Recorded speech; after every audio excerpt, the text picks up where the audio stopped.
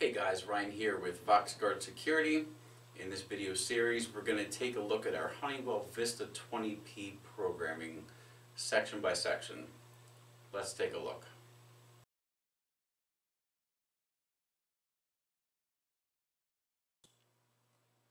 So by this time we've already gone through the zones 1 through 8 and then the zones 95, 96, and 99 on programming for the Vista 20P.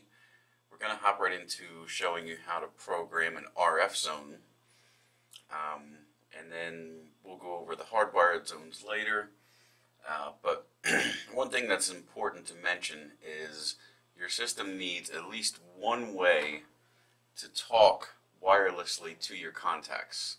That's either going to be usually through a 6160 RF keypad, which is hardwired from the keypad to the Vista 20, and then wireless from here to the wireless contacts.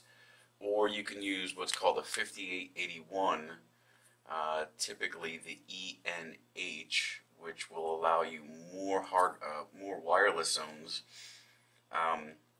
That you would use over a 6160 RF in case you have a large dwelling, a large unit, and you want to centrally locate it.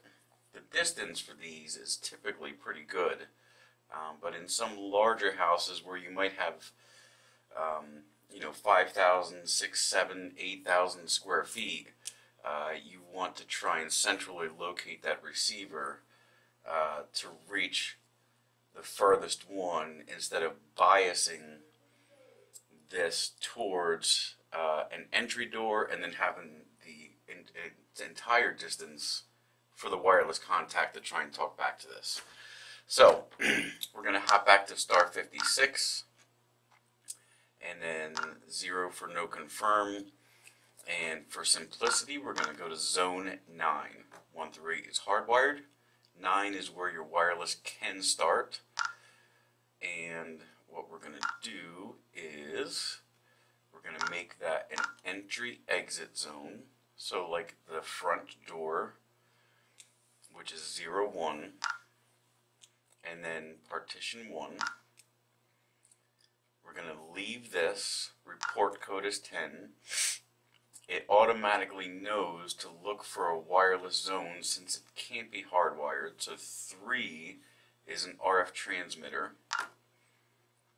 And then there's a couple of different ways to enter this serial number.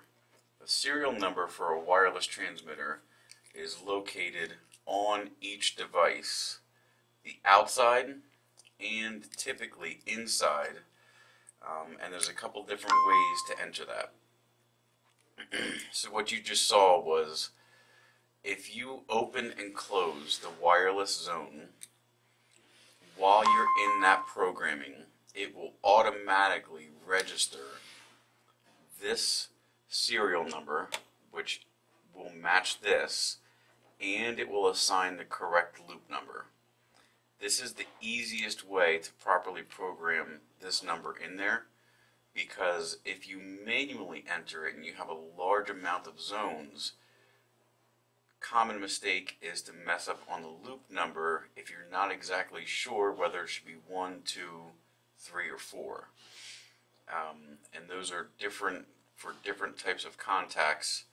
The 5816 will typically be programmed as loop 2. Motion detectors, glass breaks, and slimline contacts, loop 1. So there's some variations there. After this is in there and it's programmed for loop 1, since there is no hardwired option for this particular contact, you're going to skip. We're going to skip the alpha for now, and then we're going to get out of programming. Star 99,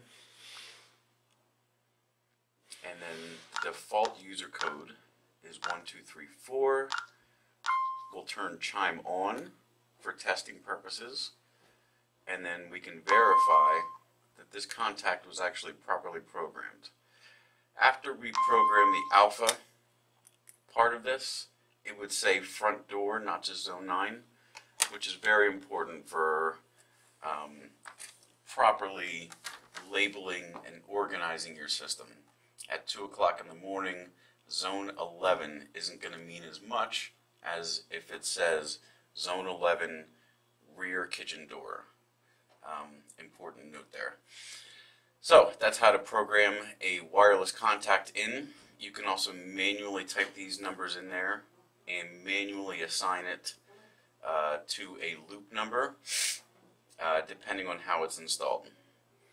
And then next we're going to start at zone 20, the installer code, and go right down through the whole basic programming of the panel.